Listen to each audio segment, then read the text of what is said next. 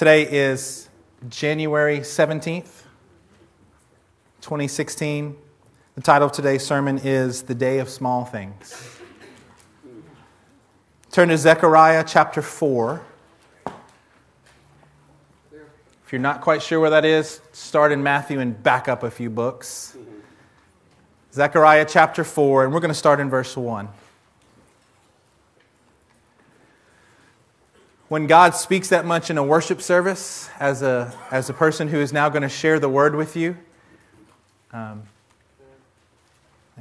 I've studied and prepared for hours, and I am ready to throw it all out because He's already spoken to us. But neither am I discounting the hours that I've already prepared. So somewhere in here, just as much as the Lord has been leading us through a worship service, the Lord is going to lead us through this time. I felt that Pastor Matt did a great job at the end to try to turn it because it's been a little bit of a heavy service. But I think it gets heavy when the Lord of all creation is speaking something directly to you and we don't respond. It should be heavy. We shouldn't be able to ignore that easily as if His words don't matter to us. They matter to us. I heard the words and I had no inclination that they were at all something that was specifically addressing me. And I took time and said, Lord, when you speak, we should all listen. We should all measure our lives against what you say to us in any given moment. Any scripture that we see, it's not for somebody else. I always presume that it's for me to start with. It may be for someone else as well. But I'm going to look at it and say, Lord, did you hear how many times the word cisterns were used? Did you hear that thought over and over again? Fresh water, salt water? I'm bringing it up now not because it has not because I had planned on it, but because the Lord was speaking to us so clearly. In Zechariah chapter 4, in verse 1, it says this. Then the angel who talked with me returned and wakened me. Say, wakened me. As a man is awakened from his sleep. The word here, when you talk about waken, is to stir, is to agitate. It's to call to action, maybe even a call to arms. The implication here, and if you look at the metaphor that's used, then the angel who talked with me returned and wakened me, as a man is wakened from his sleep. I read this not as an implication that Zerubbabel was actually asleep, but that he was awake and still needed to be wakened.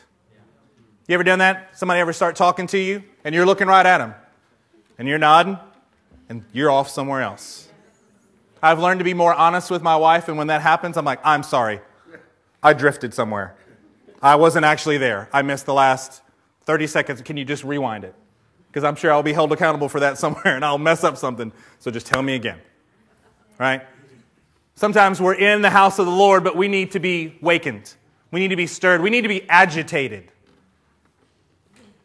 We are. Some of us try to get to an idea of let's get to fifth gear, let's get to cruise control because that's what life should be. The truth is most of us need to be more agitated than what we are, but we need to be agitated about the right things.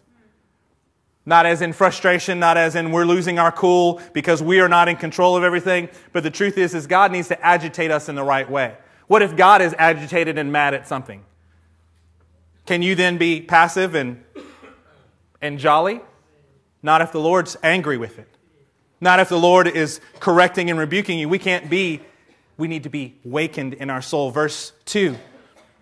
He asked me, what do you see? I answered, I see a solid gold lampstand with a bowl at the top and 7 lights on it. All right, all the Bible scholars in the room, what kind of lampstand is this then? What would the Hebrew name be? A menorah. Exactly, that is the word in the Hebrew for lampstand there is menorah. With 7 channels to the lights. Problem is this menorah is not a normal menorah. There is a bowl at the top. The 7 lights we are used to, but with 7 channels to the lights. There's a bowl on top. It's got tubes. It's got funnels. It's got channels from the bowl to each of the lights. Also, there are 2 olive trees by it. One on the right of the bowl and the other on the left. I asked the angel who talked with me, "What are these, my Lord?" He answered, do you not know what these are? Hey, Lord, I'm not sure what this is. You don't know what this is? The implication is well, you're a leader in the tribe of Judah. He knew what a menorah was. He understood 2 olive trees. He understood the components of this thing. He's saying, do you not yada this? Do you not have an intimate knowledge of what this is supposed to be? When Zerubbabel's response is what? No.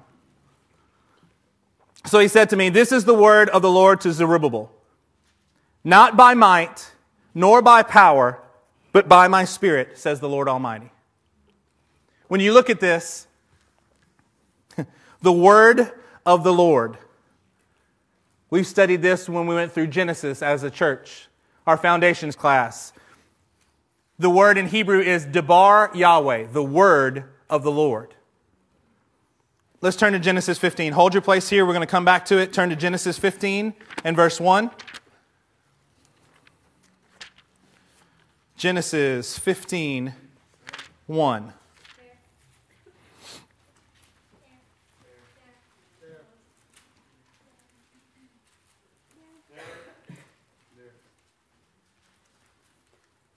Genesis 15:1 says this, after this, everybody say after this. After this.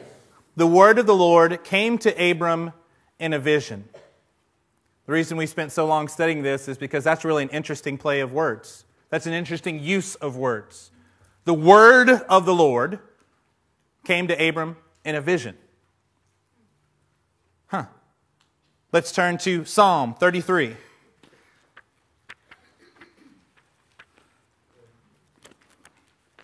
Psalm 33. Let's start in verse 4.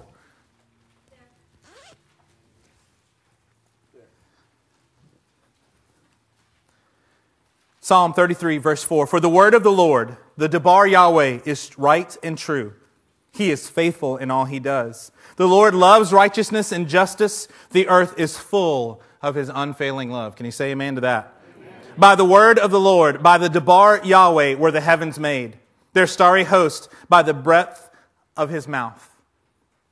Without getting too far, because this is far out of my field of expertise, but one of my current favorite theories on the creation of the universe is the string theory.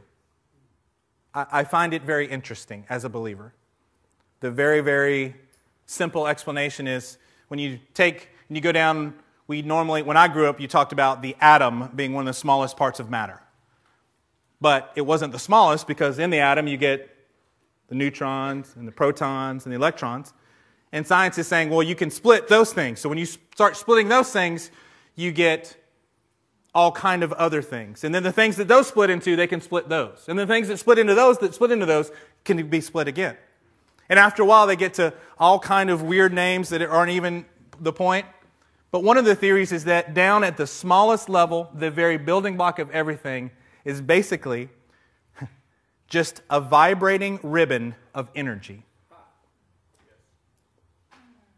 It's almost as if when we're looking at Genesis 1:1 and we see that the Spirit of God is hovering upon the faces of the waters and God says, let there be light. I'm a music teacher, so I realize that all music and all sound is just a bunch of vibrating stuff. So the idea that God could have spoken, that actually science is tripping around the idea that when God spoke and said, let there be, it is the very essence and building block of all that we see. That when He spoke, it caused energy to vibrate and say, yes, sir, we'll get to it. We will make light that has its own whole sets of properties that don't really follow anything else because it's just light and it does what it does. It's amazing. It's amazing. A simple example. Just trying to follow what the Lord is doing here. If I start running in a direction and my son, who's younger and, better looking than me, starts running. If I can get to 10 miles an hour. And he starts running away from me. at 12 miles an hour. You could start figuring out these distances and these times of actually how fast we are in relation to each other. You know what the problem with light is? Is if you turn around and you see a beam of light coming, and you can turn around and start running, it's always going to be chasing you at the exact same speed. It bends the very rules of the science that we think we all know. The whole world, this is what we know. Newtonian physics. You know what? Light doesn't follow those rules. You know why? Because when God said it, it's going to do exactly what He says for it to do. Amen. It has no other choice but to do that. Turn to 1 Samuel chapter 3. 1 Samuel.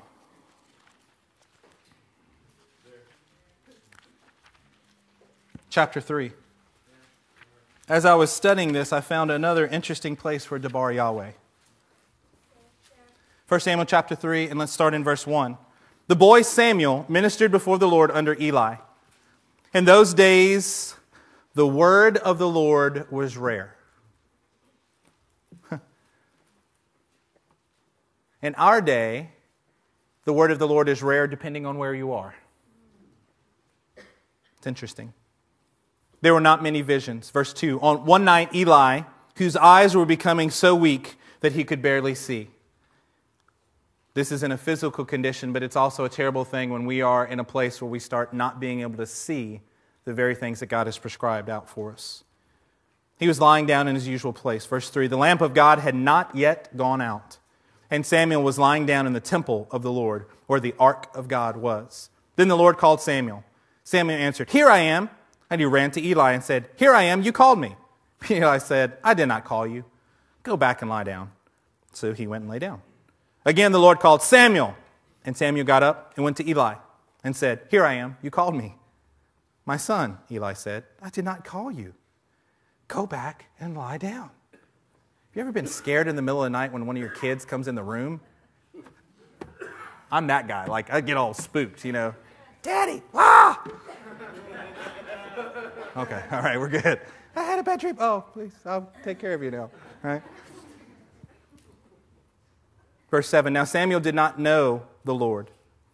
The word of the Lord had not yet been revealed to him. The Lord called Samuel a third time, and Samuel got up and went to Eli and said, "Here I am, you called me." Then Eli realized that the Lord was calling the boy. Maybe you're here today and the Lord has been talking to us all service, and it took you till near the end of that to realize that maybe God was talking to you. But amen. As long as you get it.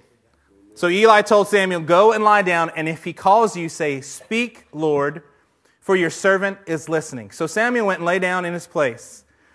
The Lord came and stood there, calling as at other times.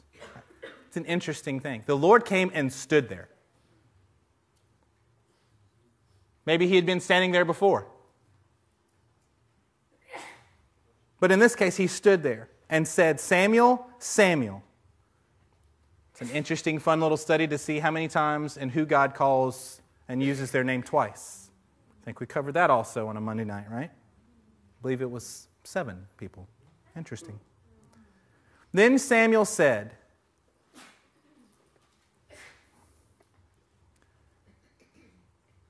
"Speak, for your servant is listening."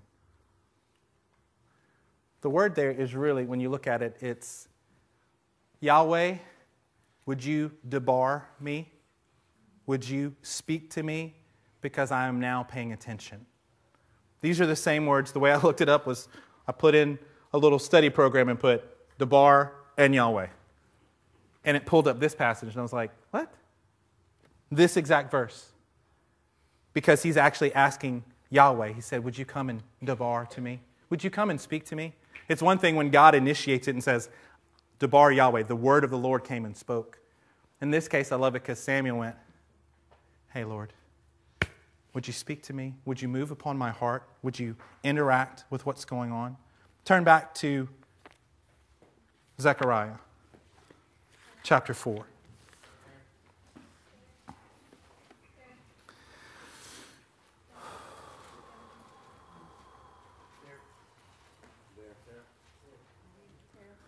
Verse 6, So he said to me, this is the Debar Yahweh to Zerubbabel. Not by might nor by power, but by my Spirit, says the Lord Almighty. If you've been around in church, hopefully this is a familiar passage to you. You may not know where it was, may not have known the address of it, but hopefully this is a familiar passage. Not by might. The word there is hayil. It means strength, your wealth, your army. One of the literal words that's used in this and oftentimes is army.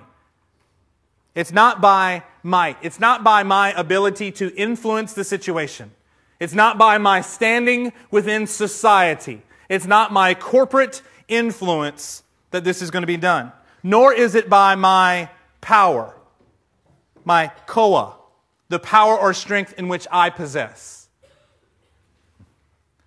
It's not going to be because of who I came from, or what I own, or what it looks like on the outside, nor will it be from my own talents or abilities or understandings, but it's by the very ruach of the Lord, by the very Spirit of God. Now this is easy for us to say. Not by might, not by power, but by my Spirit, says the Lord. The truth is I think we have to fight this all of the time. To fight things in our own strength or in our own might. Verse 7, what are you, O mountain, O mighty mountain, before Zerubbabel? You will become level ground. Then he will bring out the capstone to shouts of, God bless it, God bless it. This is a neat passage in Zechariah talking about Zerubbabel because it actually applies to Ezra. This same story right here, it applies in Ezra, it applies in Nehemiah, and it's actually talked about in Haggai. There are multiple books that tie into this very story here. Right? Let's take a look at Ezra chapter 3 and verse 10. Ezra chapter 3 and verse 10.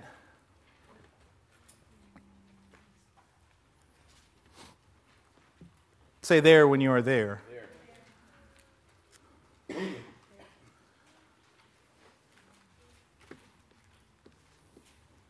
So Ezra is one of the writings prior to Psalms, to the Psalms. Ezra chapter 3 and starting in verse 10. So Zerubbabel is trying to rebuild the temple. He's trying to rebuild an actual temple here. And look at what it says in Ezra chapter 3 and verse 10. When the builders laid the foundation of the temple of the Lord, the priests in their vestment with trumpets, and the Levites, the son of Asaph, with cymbals, took their places to praise the Lord and as prescribed by David, king of Israel. With praise and thanksgiving they sang to the Lord. He is good, his love to Israel endures forever. Amen. Yes, it does, by the way. All the people gave a great shout. Part of the story of Zerubbabel is he starts building the temple. And then he takes a hiatus. He takes a pause. He takes a break for years. Somewhere in the neighborhood of 16 years. He starts a work, and then things get difficult, and he literally leaves it. He leaves it. Can you hold your place there in Ezra, because we're going to come back to that just for a second, and go to Haggai chapter 1. Haggai is the book right before Zechariah, by the way. It's like a good old, what we used to call in children's church, a good old sword drill, right? Not a lot of the books that we typically, well, hopefully you're reading from all the books in the Bible. Hopefully you're very familiar with this, right? Haggai chapter 1 and verse 1. And it says this. In the 2nd year of King Darius, on the 1st day of the 6th month. This is after the years of a break. The word of the Lord came through the prophet Haggai to Zerubbabel, son of Shealtiel, governor of Judah, and to Joshua, son of Jehozadak, the high priest. Verse 2. This is what the Lord Almighty says. These people say, the time has not yet come for the Lord's house to be built. Verse 3. Then the Debar Yahweh came through the prophet Haggai. Is it a time for you yourselves to be living in your paneled houses while this house remains a ruin? There's an order of operations problem we have here. Right? When you're in math, you have to learn there's a proper order of operations. It's not just left to right. It's left to right if all things are equal. Right? But there are other rules that start to apply when things are getting more complex, and you have to do certain things first, or you will always come up with the wrong answer. Here he's saying, okay, so it's not time to build the Lord's house. It's not time to do the Lord's work, but you have enough time to go build your own paneled houses? Well, it's just not really a good time for us. We just want to get our kids. We just want to get the job. We just want to get things in order, and then we'll really focus on the Lord. So it's not time to build the Lord's house, but you have enough time to build your own paneled houses, to build comfort in your own life, and then one day, far in the future, perhaps it's exactly like it is in Matthew when we see the example of the 4 different types of soil. Matthew 13, the 4 different types of soil. Well, one, what happens? The seed falls and it's just hard ground and it never pierces the ground. Nothing. There's another type that it falls on the ground, it falls into the soil, and it starts to actually produce something. And what happens to that one? It's too rocky, and the heat comes and toasts it, bakes it, kills it. The heat and the pressure of life, they didn't go deep enough with their roots, and the pressure of life just totally destroys them. The third type of soil was the kind that falls in the ground, starts growing up, and it seems to be doing well, but other things grow up along with it, and they choke them out. One, the heat ends it. The other, it's literally the surrounding environment. It's to decide that we want to build our house instead of building his house. And then the fourth, the one out of the 4 that actually works is it falls on good soil. It grows up and it produces 30, 60, or 100-fold. And the truth is we know that whatever had to happen there, the pruning had to take place. We know through other scriptures there was enough to get the weeds out. There was enough to cut it back when it needed to be cut back. There was enough to be chastised when it needed to be chastised, and it caused real life and real growth to come forth. Turn back to Ezra 3:10.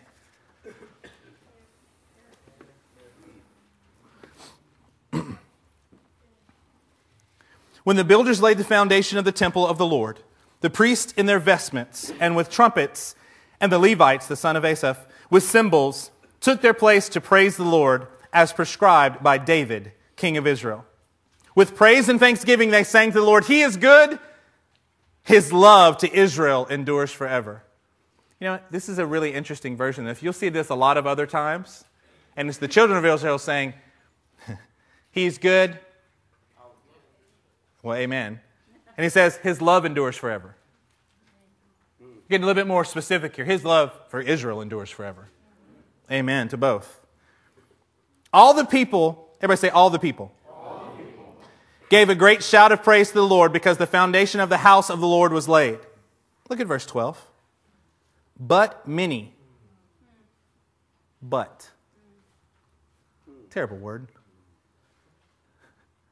Terrible word when you're doing like this. Everybody shouted praise to God.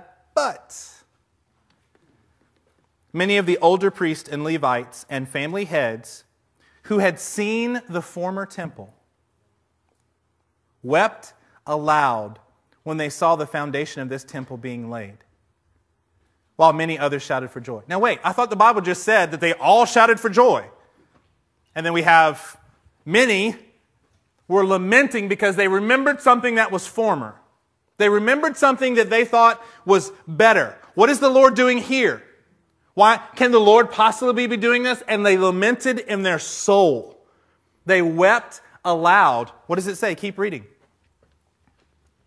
So maybe it was just a few, right? No, it says many. Verse 13, no one could distinguish the sounds of the shouts of joy from the sounds of weeping. Whatever your favorite athletic event might be. Can you imagine a crowd large enough and you can't tell who's crying and who's cheering? No one could distinguish between the sound of the shouts of joy from the sound of weeping, because the people made so much noise and the sound was heard far away. Have you ever walked up? I was, because of my involvement in marching bands, as a marching band teacher, as a principal, I spent many years at lots of football games. Lots of baseball games, lots of basketball games, but lots of football games. When I was in college, band nerd, traveled to many stadiums. It's incredible when you walk up on a place that's got tens of thousands, 100,000 people, and they start cheering. It is deafening. So one of my favorite parts about being drum major at LSU was we had our thing that we did before game, our pregame ritual, and I stood at the back of the end zone, and everybody got ready in this ripple kind of format, and then I started to walk out. And it took about 4 or 5 steps before the whole stadium can realize from the back of the end zone that I was starting to walk out, and this roar. So much so that the very first time I did it, we got all the way out on the field, and I have 300 members of a band behind me, college musicians, and I heard the first note that they played.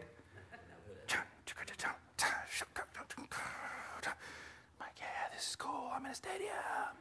This is awesome. This is great. All right, here's my thing. And I turned in this direction, and all I heard was, bump. I was like, oh my God, I can't hear the band behind me. And I heard, bump. It's like, oh my goodness. It frazzled my brain just for a second. I was like, I'm going to mess up in front of 100,000 people because I can't hear 300 people behind me playing their guts out. I was not ready for the volume that came out of a stadium full of people aimed at us.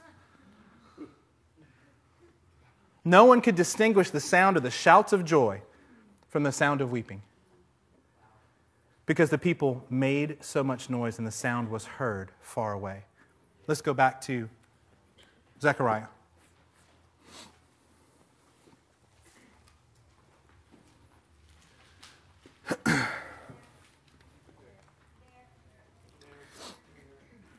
Verse 7. What are you, O mighty mountain? Before Zerubbabel, you will become level ground. I was looking for this, and in my mind I was anticipating it referencing, O mighty mountain, something like the mountain of Zion or Mount Sinai. But really, as I was studying this, it literally alludes to the monumental task that's in front of Zerubbabel, to rebuild the temple, to motivate the people. It's easy to lead people when we all agree on something. Husbands, it is easy to lead your family when everybody in your family agrees with what you're saying. All right, after you do your homework, everybody's going out for ice cream. Yeah, Dad, you're the best. I didn't say after homework. Okay, we didn't hear that part. We thought you said now. Not now? Can we do it now? Right? It's easy to lead when everybody agrees. If Zerubbabel has a place that you can't tell if people are cheering for you or crying because of you. I don't know if you've ever led a group of people. I don't know how many people you've ever led. It's a tough thing when there's so much of a crowd. You're not quite sure who's for you or who's against you. You're not quite sure that this is really going to work out because I feel like I'm doing what the Lord wants me to do, but I honestly can't tell because there's so much clamor. There's so much noise that's out here. I can't quite tell who's for me and who's not. So when God is saying, what are you, O mighty mountain? Before Zerubbabel, you will become level ground. You will become level ground. God can pull down the high things and make them low, bring up the low things to make them high. The idea of level ground is that He has got His will laid out before you, and you're supposed to just be able to run with a purpose. Amen. He's going to make it level ground.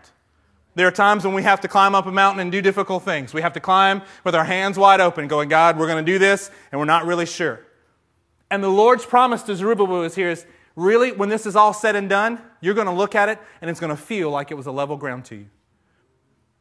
Whatever dips and turns and trips and falls that you had, I'm going to smooth this thing out because I am with you, because I'm telling you, because it's not about your strength. It's not about your might.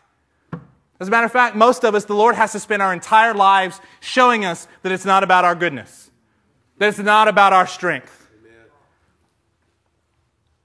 I think that's why when we read in the Bible and we see that God takes the weak and the wounded and the broken and does mighty things with them, you know why I think that is? As a general rule, is because hopefully when they're weak and they're wounded and they're broken, they already understand, I don't have enough might. I don't have enough power. It's got to be by His Spirit. I'm trying to remember how I used to say it, but, hey, if you were, this was different groups before, but I was, hey, man, if you're that 4.0, got everything going, seem to be able to do anything right, it's okay. God may even be able to use you too. Wait, what? No, God, those are the ones that God chooses. No, those are the ones that man chooses because they look good on the outside. They seem to have an influence that would be beneficial to me. I mean, why wouldn't I want you in my group? Because you have 5,000 Twitter followers. Oh, because it's strategic. So let's get you to be a part of what we're doing. It's not the way the Lord does it. He says, give me somebody who understands it's not by their might, it's not by their power, and I'll let my Spirit radically be in them. I will let them impact everything they do and everywhere they go and everybody they talk to if they can finally figure out it's not about you. Amen.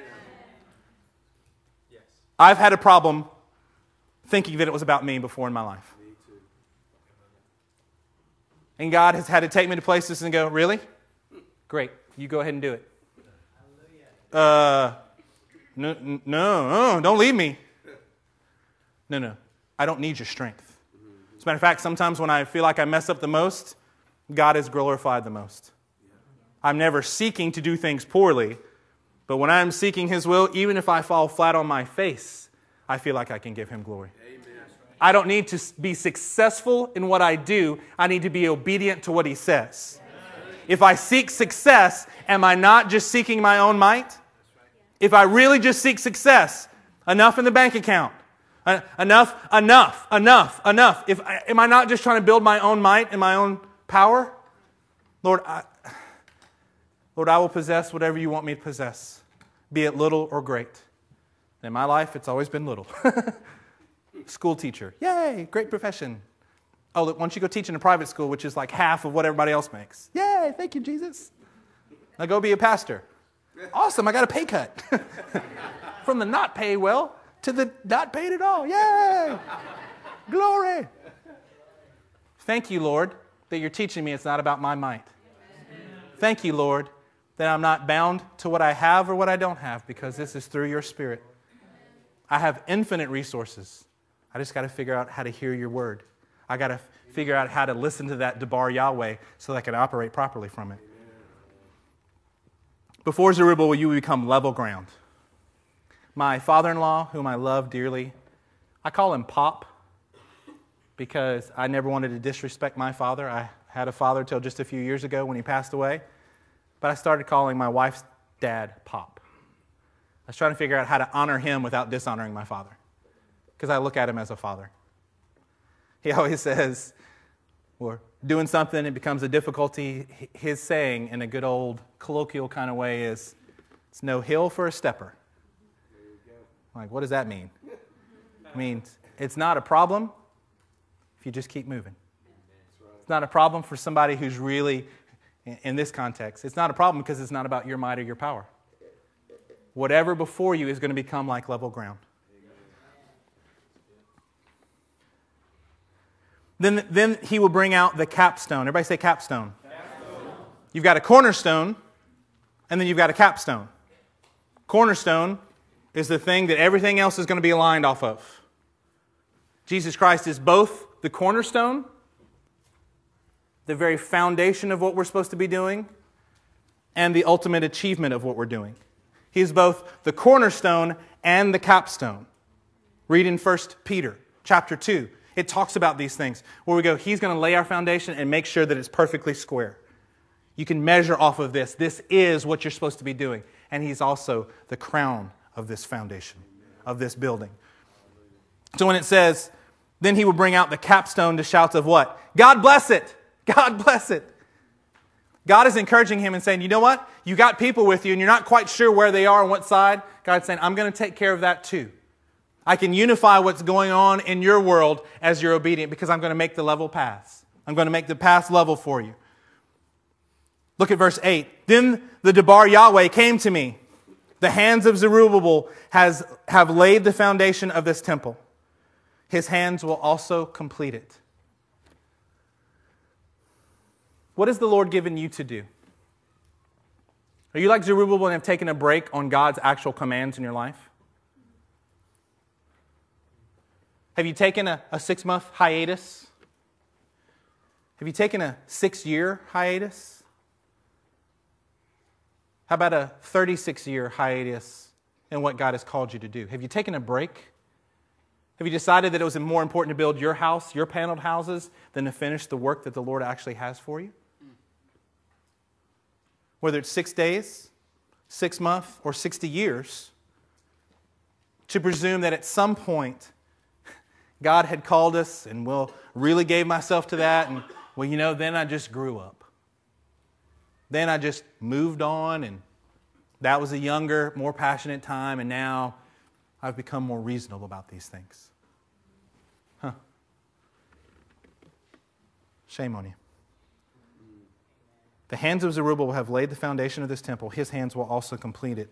Then you will know that the Lord Almighty has come to you. Turn to Philippians chapter 1. Philippians chapter 1. Just a few more verses.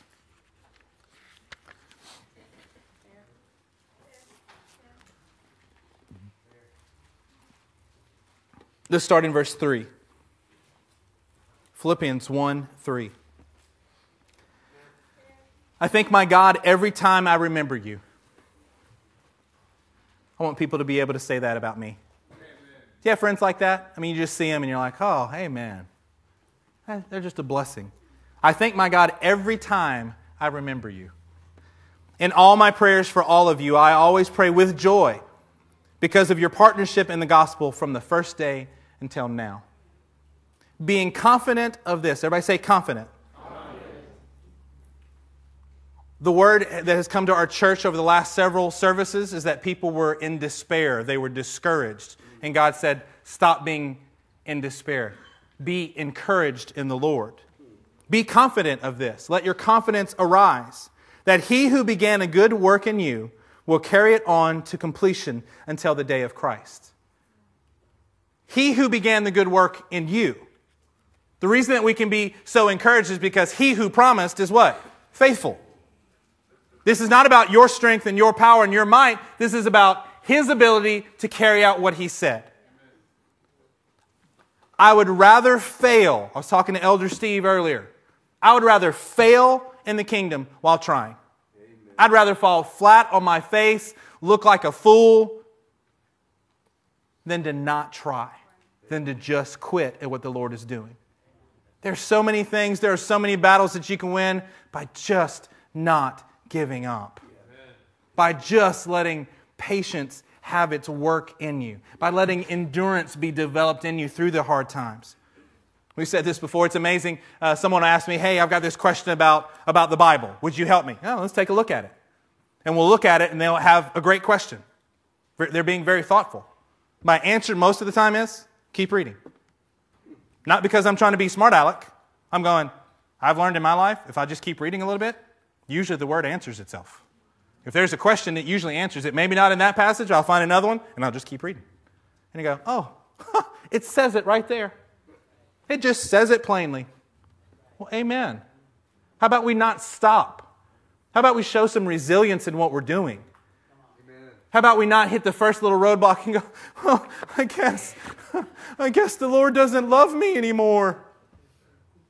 Be confident of this, that he who began a good work in you will be faithful to see it completed. Yeah, but it's been 2 years now. I don't care. With all due deference to you, I do not care. Did he say it or not? If it takes 2 months, 2 years, 20 years, 200 years, I don't have to even be alive for him to accomplish his word about my life. Maybe I'm like Elisha, asked for twice as many miracles. And however you do the miracles between Elijah and Elisha, he's one short until he actually dies and is buried. Well, God, I guess God was wrong. Until somebody threw some bones in an old dug-up grave that happened to have Elisha's bones in it, and the man was resurrected. Oh, you might think that God's going to come up one short. You may blame Him that He has come up one thing short in your life. And how can I trust Him? You can trust Him because He's faithful. Be confident of this. Not have it in the back of your mind somewhere. Be confident that He who began a good work in you, did He begin the good work or not? Well, that's the real question to answer. Because if that is a yes, then the rest of it, we're just going to stay. We're just going to stick around. I chased my wife for a long time until she caught me.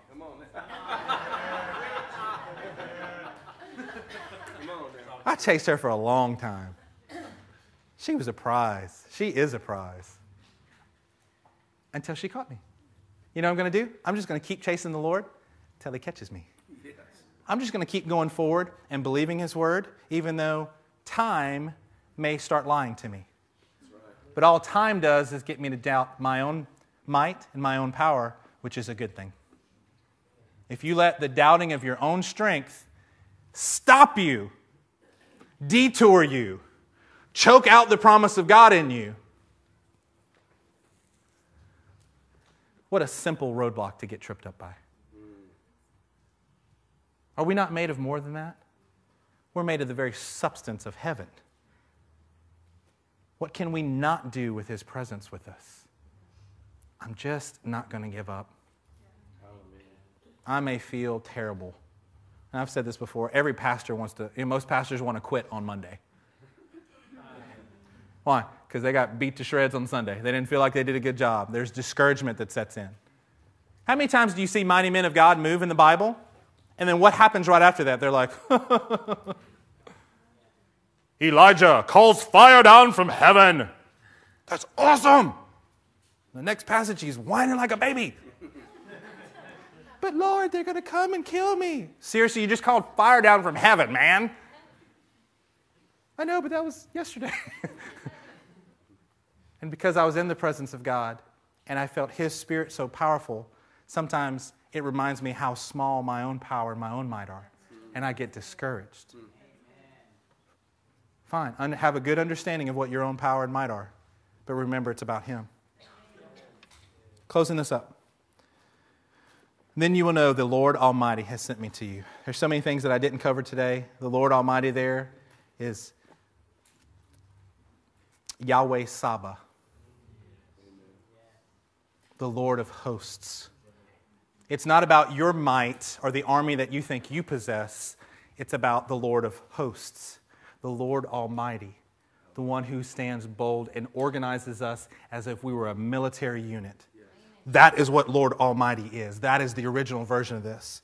You can look that up in Exodus 6, Psalm 24, Psalm 46, Psalm 83, and realize that the Lord of hosts, pardon my common vernacular, He's a bad dude. And I don't mean to be disrespectful of the Lord. I'm trying to say He is powerful. He's nothing to be trifled with. Who despises the day of small things? Have you despised the day that you're in because you feel like it's small? Have you despised what the Lord of all creation has done in your life because you view it as small? Chris, you shared a verse in Isaiah, was it 49? Let's turn to Isaiah 49.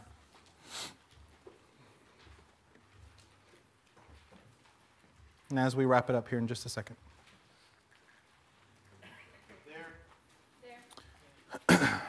Isaiah 49 and verse 5. Says this, and now Yahweh says, He who formed me in the womb to be His servant. What did He form him in the womb to do? Wait a minute. You mean God's got a purpose for us? You mean God's got a specific plan for us? to bring Jacob back to him and to gather Israel to himself. For I am honored in the eyes of Yahweh, and my God has been my strength.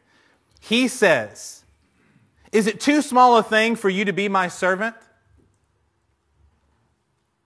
Is it too small a thing for you to be my servant? Do you not like your purpose? I was formed for this in the womb, to be a servant. Is it too small of a thing for you to actually do that? Do we need more recognition? Do we need more encouragement in our own might, in our own power? To restore the tribes of Jacob and bring back those of Israel I have kept. I will also make you a light for the Gentiles, that you may bring my salvations to the end of the earth. Turn back to Zechariah as we finish up. Who despises the day of small things? Proverbs 1 says that a fool despises instruction. A fool. If people are trying to instruct you and you ignore them, you just blatantly say that they can't possibly be right, shame on you. The Bible says that you're acting foolishly.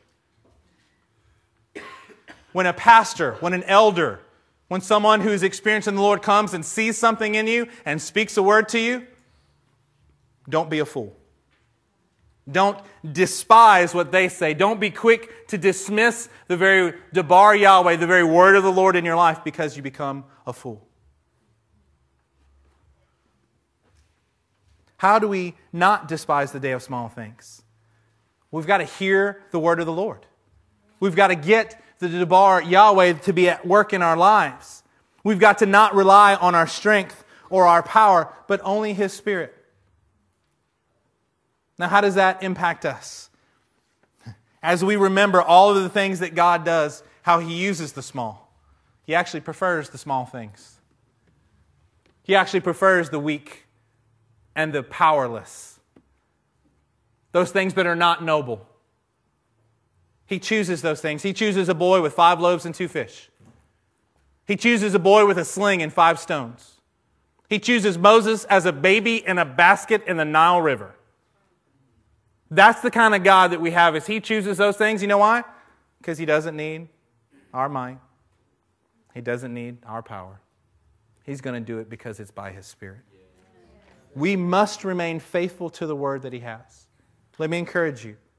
It's not by might, it's not by power, but it's by His Spirit, says Yahweh Saba. Don't despise where you are. Don't despise what God is saying to you. Don't get all bent out of shape because it's taken 5 minutes longer than you thought it should. Why are they promoted before me? With all due respect, shut up. I love you. Shut it. Because you're not doing yourself any good. You're actually fighting to keep your own might and your own power. It's counterproductive to what the Lord does. The Lord resists the proud, but what does He do? He gives grace to the humble. Those who say, I'd rather not do it on my own strength, even if I have it. I love being at this church. I can't express to you. I love having Matt and Eric as my brothers. I love having their families connected to my family. I called Eric the other day. We were trying to decide on something. I said, Eric, by the way, I feel extremely comfortable making this decision. I'm very clear on what I think. And I love having brothers to make sure that we get this right when I'm not relying on my own strength. Amen. I love it. I welcome it. I don't try to prove myself to these guys just to go, hey, man, I have nothing. But whatever I have, I'm going to lay it before the Lord.